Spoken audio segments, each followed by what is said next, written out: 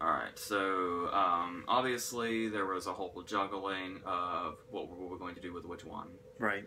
And the original plan was always to do Lethal Weapon and Bad Boys. Mm-hmm. But then I was like, well, I don't know how well those go together. And so you suggested 48 Hours and Lethal Weapon, I think. Mm-hmm. And I was like, yeah, those go together pretty well. But then I was like, I don't actually come to think that I think Bad Boys actually goes better with Lethal Weapon than 48 Hours would. I don't know. It was all a confusing process. But I ultimately settled on that, obviously, because Video last week? a couple of you probably saw that. More than a couple. And then we decided we were going to probably still do 48 Hours. And then Beverly Hills Cop came to mind. And then you said, well, I don't know. You suggested it, and then you said, well, I don't know if that works. And I said, well, the Murphy connection is enough. Yeah. So these were his two, like I said, Trading Places was in between them, but these are two of his very, very early roles. And really, really were what rocketed him to where he was. We'll not bring David Spade into this. If you don't know what I mean, just Google it. Just Google David Spade, Eddie Murphy. It'll be the first thing there. So, of course, it's an interesting thing because in both movies he plays a very, very similar character, yet they're on opposite sides of the law. Mm. Yes, we'll just go right into this. I think I'm going to go ahead and start with Beverly Hills Cop, because I pretty much grew up on this movie. Same here. So, the thing about it was, I guess technically we should start with 48 Hours, but we're not. Because 48 Hours was his movie debut. It was I believe the very first movie he had after his first appearance on SNL. This was actually his very first movie. But we're going to jump over here to Beverly Hills Cop real quick, which was 2 years later, and we'll come back. So the interesting thing about both of these, really, is that they are mainly known as being comedies, but they're also kind of like nowadays we have action comedies like fucking Ride Along, for instance. But they're always more comedy than they are action or crime or whatever. These movies take that action and crime aspect very seriously. Oh, yeah. While also, the comedy is top notch, but they make sure they bring the quality for both genres they're trying to pull off. And that's something I hate to be the old guy on the porch, but that's really something movies nowadays have trouble grasping. If you're gonna do both, do both. Don't just kind of do one and half-ass the other. You gotta really, really commit to both. And these movies and the movies of this era like this were all about that. Because the comedy is fucking hilarious, and the crime stuff can get really serious. And it's a really, really great balance, if you can find it just right. And Beverly Hills Cop opens immediately and just shows us all this stuff. Because we have, first off, we have our very, very 80s opening with The Heat Is On opening credits on, naturally, as we just see around the city and shit like that. And then we jump right into this, where we're clearly in a crime scenario, and there's, like, serious shit going down. And then we're introduced to Murphy's character, who's clearly undercover, and he gets to very much Eddie Murphy this scene up. And it's fantastic. Because it's 1984, it's fantastic. Yes. And so we've had the crime, we've had the comedy, and then immediately right on top of that, we go into a chase scene. That's relatively well done. It's very, Martin Brest is the director, and he's not exactly the first guy you think of when you think of action, because when you look at his later movies, he's the director of Son of a Woman. And, later he kind of dropped off the face of the earth when he made Geely. But he made this before any of that. I believe he also did Meet Joe Black. Very filmography from this guy. But he really, really scored with this. Like I said, the movie he made before, he made those. The Son of a Woman is pretty great, and I think kind of gets, despite its picture nomination and Pacino's win, it kind of gets the shit into the stick when people talk about it, but I think it's really good. But you would never suspect that the same guy is the guy that brought us this. And like I said, as far as action scenes, like chase scenes, yeah, they're not perfect, and they're kind of, you know, of their time. But still, the way this movie just dives right into what's going on is great. And it's still, and that's not, I'm kind of, you know, short-ending it here. It is a really, you know, well-done scene for the most part for the context that it's in. With, you know, Axel trying to hang onto the back and not get flung out and stuff like that, and then just all this. It's a perfectly good opening. And then of course we get the whole what would, I'm sure by this point it was probably a cliche already, but what would become just cliche after cliche as movies would progress after it. He's the loose cannon, and he's got the screaming captain and the just the superior. I don't remember exactly what his rank was, but he's not happy with how Foley does things, because you gotta kind of be on his side though, because Foley went undercover without telling anybody. That was his method. He's a loose cannon, to say the least. That's as we learned throughout the movie. That's pretty much always Foley's method. Was I'll just go undercover. Nobody knows that I'm going undercover. I am just putting myself in complete danger here. But the thing is that his character is so smart. Like, he does things where you think, this guy's a complete idiot and he's going to get himself killed. Which is what all the cops around him are saying.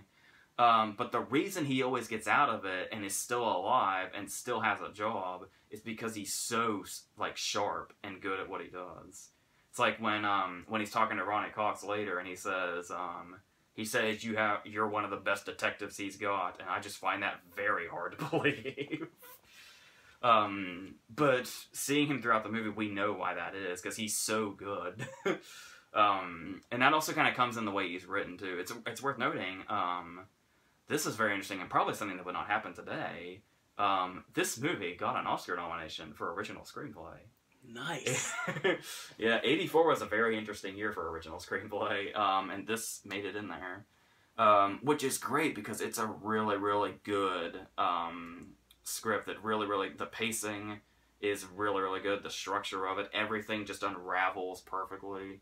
The characters, we know exactly why they do what they do, even if what they're doing seems extremely questionable. We just kind of have enough of a sense of the character that we know why they do what they do. Like, the, one scene that comes to mind is when you think about what would happen in real life, or in another movie. And you have the scene when, Axel goes into the restaurant, and he's gonna confront Victor.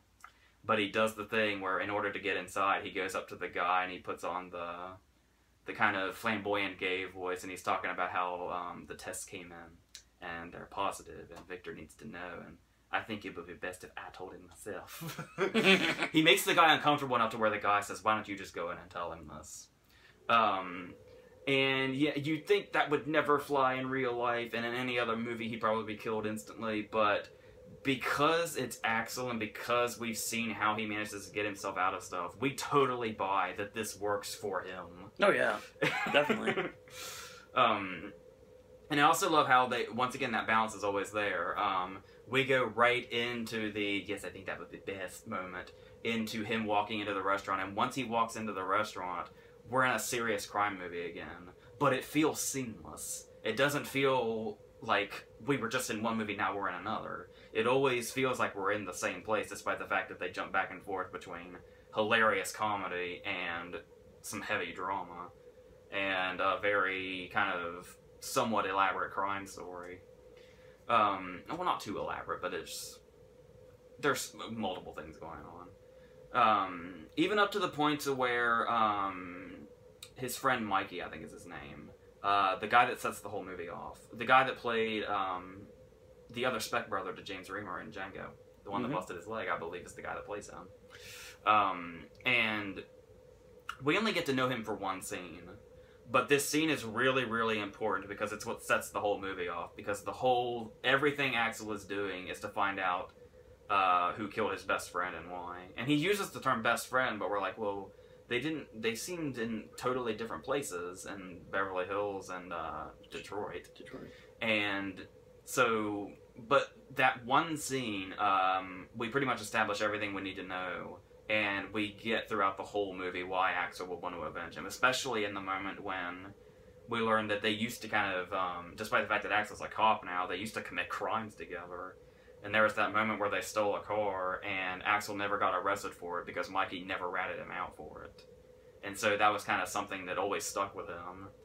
And like I said, there's only one scene, but when Mikey's killed in the very next scene, and Axel says, I'm going to do everything I can to find out who did this and why, and avenge it in one way or another, you just buy it. It only took one scene, but you totally buy it. So that's a huge credit to the acting and writing involved here. And then we introduce, obviously, our other two characters with Billy and Taggart, who are Judge Reinhold and John Ashton, I think is the guy's name. I believe so. He was also in Gone Baby Gone. Mm-hmm. And what's very interesting is there's these are two very different characters introduced into this movie that have two very different reactions to Axel and two very different kinds of relationships with him. Obviously, you can just kind of tell because he's played by Judge Reinhold, but Billy's the one that's kind of more laid back about it, and he's kind of a bit more gullible and easy to get in. He really wants the shrimp sandwich that's sent to him by Axel. He's fun in the entire series. Yeah. I always love the moment when once again we're combining action with our comedy. There's this shootout going on when the crime story comes to a peak, and Billy really wants to be the good cop. So in the middle, he's so misguided though, because he's just so kind of ambitious about it, but naive at the same time. During this shootout, he decides he's going to be the good cop, so he stands up and says, "Police, you're under arrest," while he's being shot at. He means well. Yeah. And then I love that moment between him and Taggart where, this will sound familiar, when the shootout's happening and they're the only two there, and Billy says, "This is like the ending of Butch and Sundance when they're in the Bolivian place and the army's out there." And he's excited about it, but Taggart's just kind of saying, "You need to stop." Because we know, it's never said, but we know Taggart's thinking, "Did you see the end of that movie? That is not who we want to be." No, not at all. But Billy's so happy that he feels like Butch and Sundance. He's just so excited. And obviously he's the more timid one too. I love the moment in the strip club when they're just kind of sitting there hanging out, and then Axel just looks at him and says, "Hey Billy, don't be embarrassed if your dick is hard." Taggart's dick's hard right now, but he won't tell. Eddie Murphy was on top of the world in the 80s, without a doubt. He could do no wrong, no matter what people say about Party All the Time. Yeah, and then, just in general, while the Judge Reinhold scenes are really funny, it's really interesting to watch the progression of his relationship with Taggart, because Taggart's the one that's against him from the get-go. Right. But as the movie progresses, there's kind of it takes a long time, too. That's what makes it so interesting to warm up to him. But then there's finally that moment after they stop at the strip club, when they stop the shakedown there.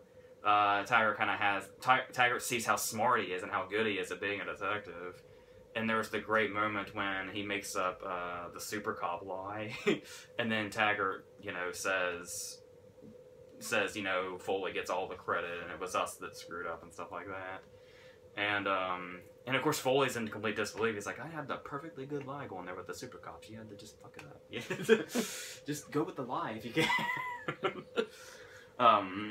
So it's just full of really rich characters, and the casting is so perfect.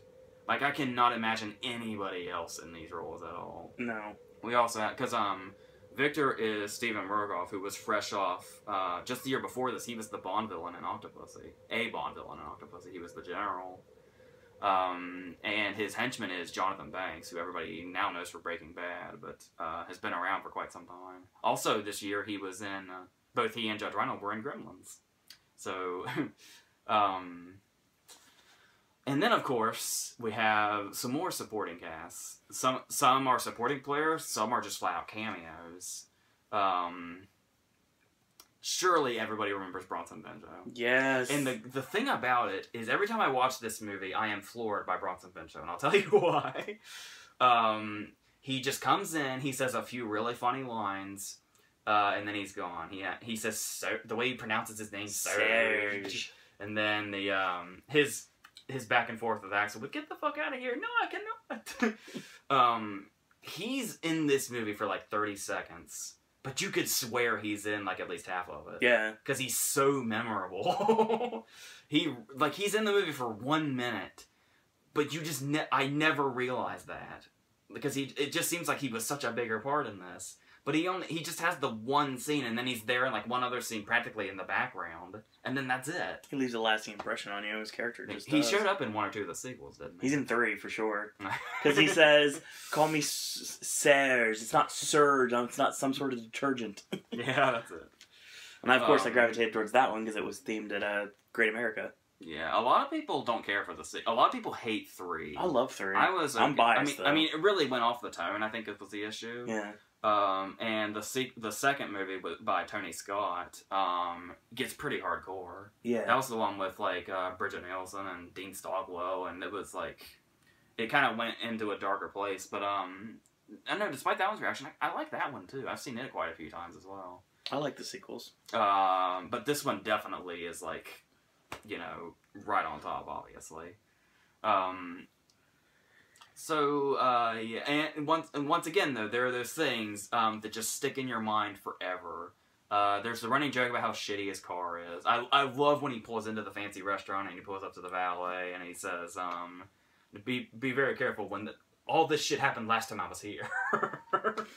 And one thing that I think will stand the test of time forever is Axel Foley's laugh. Oh my god, yes. Everybody know, like, as soon as I say those words, you hear it in your head immediately. I especially love when he's walking down the sidewalk and he sees the dudes in those jackets, and he actually stops and has to grab his stomach. And that song, that theme song, it's like Yeah. that's iconic right there. And it's been referenced in I don't know how many movies. Oh yeah. And remixed, just everything. Everybody knows that song.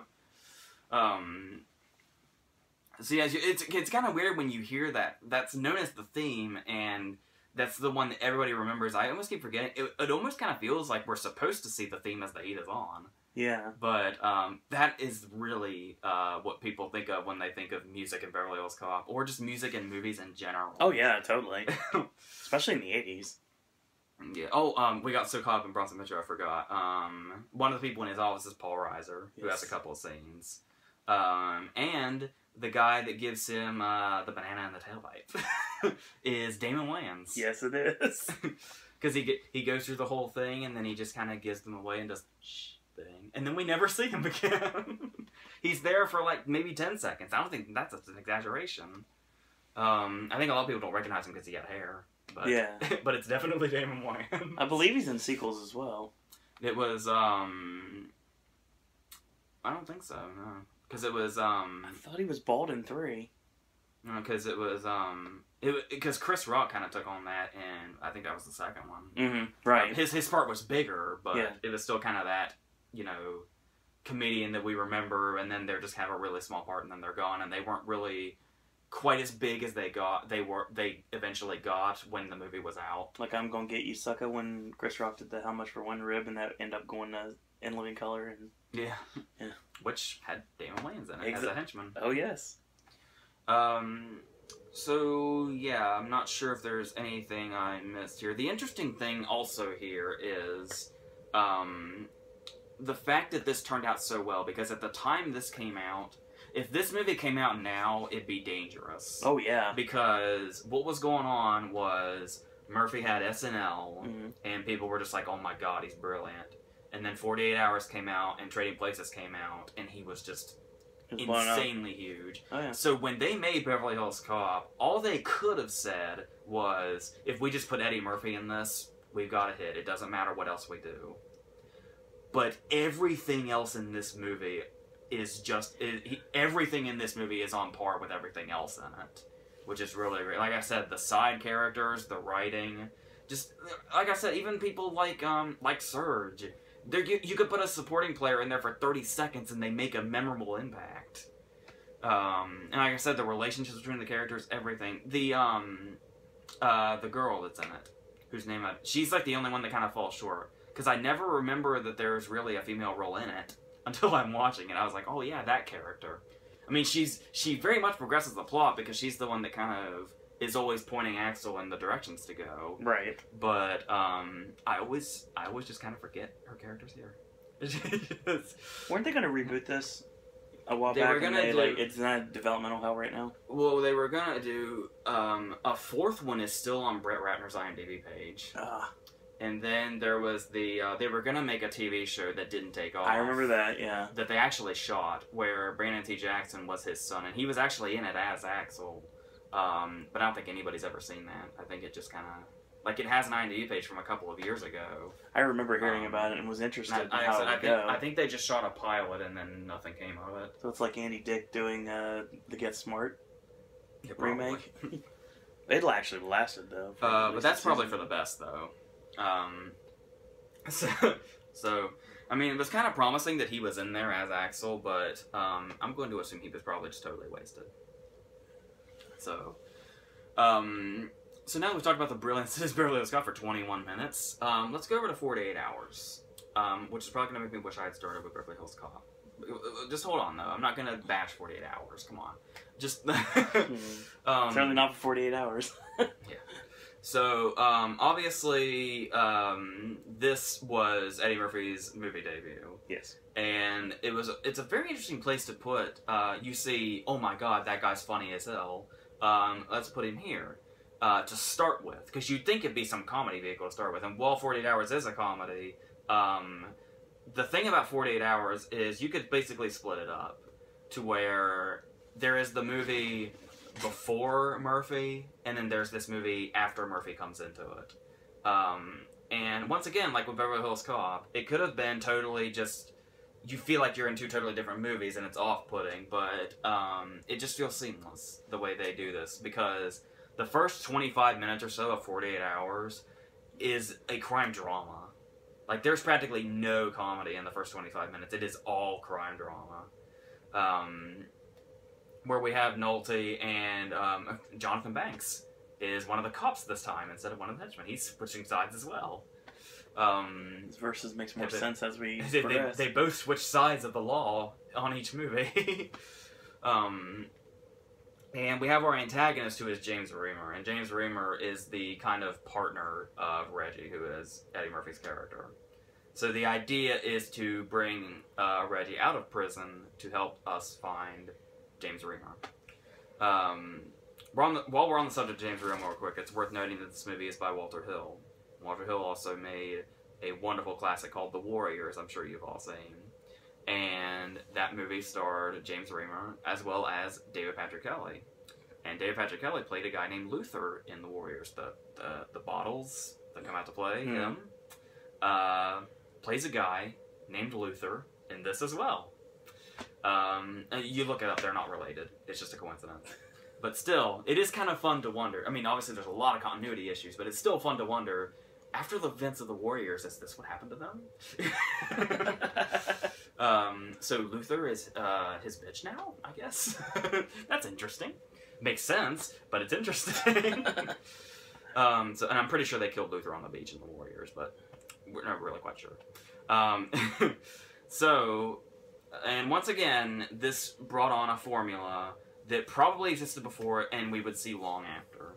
And it is the cop partnered with the guy he doesn't want to be partnered with, who he's going to hate at the start, but ultimately might respect, while he's getting screamed at by the captain. And once again, it's worth noting another connection, which is probably a reference in this movie.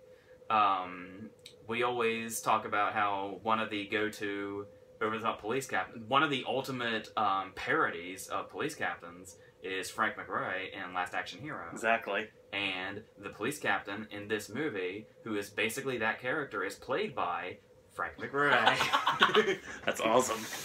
So, I'm going to guess Last Action Hero just went all out with that reference. I'm sure it was. That movie will end up on here somewhere down the line. Mark my words. We talk about it too much. So, yes. And then, of course, once Murphy is in this movie, talking about his introduction, when Nolte is coming into the prison, and we hear somebody singing Roxanne in a very feminine voice, and it gets louder and louder the closer we get to the cell, and then finally, it's Eddie Murphy with headphones. singing at the top of his lungs, and which is probably one of the most famous comedic introductions of all time. Right. I felt like they kind of somewhat were going for that when they introduced him in Tower Heist. Somewhat. Because he wasn't, obviously he wasn't, I don't believe he was singing in that, but it was kind of the same kind of, we're taking you out of prison to do this thing. Basically, his entire character in Tower Heist is a reference to Reggie Hammond, basically. Doesn't surprise me. And so, yeah, okay. It's very interesting to look at the way this movie treats its subject matter. Because we were in 1982, which was a different time. Yeah. And naturally, in this era, this was natural. Since Nolte is teamed up with Reggie, of course he's gonna be a little racist. just a little bit. And we have lines like, Reggie's trying to, cut deals with him and try to, benefit from this, get trim and get pussy, as he calls it. We'll also get food and stuff like that. And Nolte's response to him is, I don't want to hear your jive. I don't want to hear your jive. And I was trying to wonder, because I'm not quite sure how things were in 1982, because it was still 8 more years before I was born, but trying to figure out if the movie in that regard is a little dated, or if Nolte's character was intentionally written in a way to where he's kind of out of touch? Something like that. That makes sense, honestly. But there's the I don't want to hear your jive thing, but then there's the other scene where he could call Reggie a number of things. He could call him shithead, he can call him motherfucker, he could call him anything. What does he call Reggie? Watermelon. Oh my god. But that's the thing, though, is I laugh, despite the racist stuff. I'm thinking he's so over-the-top racist, it's kind of supposed to be funny. Right. Because who fucking says that? Exactly. Who calls somebody watermelon? And yeah, we have Annette O'Toole in here as well, who I normally like, but here she's just kind of the why are you never home wife. Like, every scene she spends is practically on the phone. Like, that's it. But still, obviously not as many memorable side characters as Beverly Hills Cop, is my point. James Remar is a good actor, and he's got an intriguing character in this.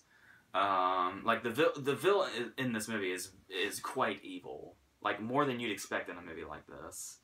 But the trouble is that there's just not a whole lot of... There's nothing really stand out about them. Like, yeah, a villain is evil, and in a movie like that really stands out. But at the same time, it's kind of like, what was that movie? It was Let's Be Cops, when they had James Darcy as the villain, and he was so cruel. He seemed really out of place in that comedy, that over-the-top comedy. Right. That's kind of, it doesn't quite reach that level here, but it reaches that level in the sense of, yeah, you can make your villain pretty, evil and cruel and badass and stuff like that. But there's no lasting power. And that's, for me, this is kind of what this whole movie is. Like, when I'm watching it, I'm perfectly fine with it. But there's just not a whole lot. Like, I really don't remember much of it until I'm watching it, and then I kind of remember everything. It's not good. But of course, there are memorable scenes. One in particular, of course, the scene where Eddie Murphy basically reenacts the French Connection. When he goes into the redneck bar, full of racists, and he owns them all, posing as a co-op.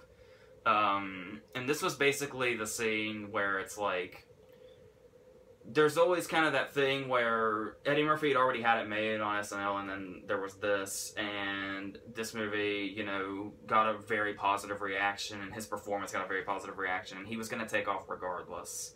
But it's a star-making scene in itself. Whenever you think about where Eddie Murphy came from, it always comes back to this scene, where you're just like, that's when everybody knew this dude was going to be the dude. And yeah, it is a really good scene. There's also some Walter Hill has an interesting lineup. You've probably seen his name on a lot of movies, particularly like 80s action movies. Like most recently, he did Bullet to the Head, where I thought he really captured his old-fashioned action kind of style there. And he did movies like Johnny Handsome with Mickey Rourke. Does anybody remember that one? It's really not bad. And he did Hard Times with Charles Bronson. And I think James Coburn was in that one too. That was an interesting one too. And he did Streets of Fire, which is really good if you can track it down. With like Diane Lane and Rick Moranis and Willem Dafoe, and it had like motorcycle gangs and like, you know, sexy singers and shit. It was very, very 80s and very, very awesome. But he also did movies like Red Heat with Schwarzenegger and Belushi, which is just fucking dreadful. So where he's kind of like the epitome of 80s action, and he's also the low point of 80s action. And he doesn't really have kind of, he doesn't really have a particular style that stands out, yet somehow whenever you're watching a Walter Hill movie, you know you are. Like I've said before, he did The Warriors. That's the first thing that always comes to mind. So that's a very interesting way he does it. And yeah, he's mainly known for his action movies, and there are scenes in this, particularly the shootout where James Remmer's on the bus and they're in their car. That's a really cool scene. As brief as it is, it's a really good scene, and a really good action scene, where it's like a simultaneous shootout and car chase. And for 1982, they pulled it off really well. It's a really cool scene. But the only issue is, this movie's just never really left much of an impression on me. I still can't help but wonder, there are many scenes that kind of feel like they have a bit of it is very influential in its genre. Like I was saying about Lethal Weapon, this was 5 years or so before Lethal Weapon. And while all these movies were influential in this buddy cop thing, I don't even know if you can call it buddy cop here because Reggie's a convict, but still. You can definitely see where a lot of things are taken from this movie. And that's great, but at the same time, it still feels like there's a bit of a dated quality to it, that the likes of, say, Beverly Hills Cop doesn't have. And it really just, to me, I know a lot of people love this movie, and it's certainly a classic by definition. But to me, it doesn't hold up near as much as other movies of this type, like Lethal Weapon or stuff like that. But yeah, it's fine. I don't dislike it by any means. It's just never really one that sticks with me. Like I said, I had to rewatch it to do this video because my memory of it is just so vague whenever I haven't just seen it. This case is actually empty right now because it's still on my DVD player. Nice. I watched it this morning before I left because I needed it absolutely fresh to talk about it. And that's kind of while I do think it's decent for sure, that's kind of telling. Yeah. That it just kind of leaves my mind so quickly, despite the classic that it is. So obviously, Beverly Hills Cop is all about where I am. So, but still, you know, I mean, I respect 48 Hours, sure. You know, I like when people bring it up and say like, oh, I love that movie. I don't, you know, question why. It's just like, I'm sure you do, and that's great. It's just never really been one that's really stuck with me the way it has other people, but this is not bad or anything. Right. That would be trouble, but no, it's not at all. So, yeah. So that's going to end another edition of Versus. Next week, to be announced for the last Versus of January, and then February, we're going to have some fun, so that should be interesting. Interesting so much that I created that word from last year that I said accidentally, and now we're going to make it a thing. Interesting is now a word. We don't have to make anything a thing if we don't want to. Anyway, yesterday we put up the Guilds video, and that's currently able to be watched. Plus, we also have Friday's reviews of Dirty Grandpa and The Fifth Wave. The Boy will come next week. with 50 Shades of Black, as well as Kung Fu Panda 3 and The Finest Hours. So that's what we've got for this week. Later tonight, if you're a wrestling fan, tune in at 11:30 p.m. for the Royal Rumble podcast. Monday, Gaming with Ash returns. And Tuesday, of course, will be that 11:30 p.m. on Monday night, which will be the replay of the Raw podcast. Wednesday, of course, we'll bring NXT and Total Divas and the rest of the Wednesday Wrestling podcast, and Thursday, 7 Snack, Friday, AJ's Movie Reviews, and Saturday, the Screen Actors Guild Awards. Yes. And next Sunday, Brandy Versus. So that being said, I want to thank you guys and girls out there for watching. AJ, any parting words? I think that's it.